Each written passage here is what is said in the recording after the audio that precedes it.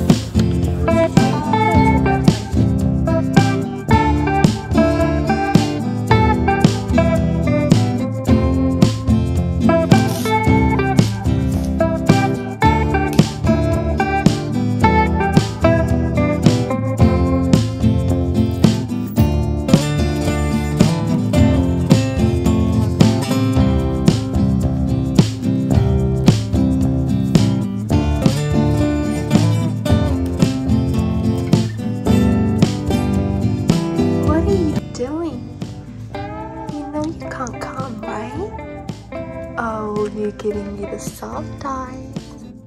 I love you.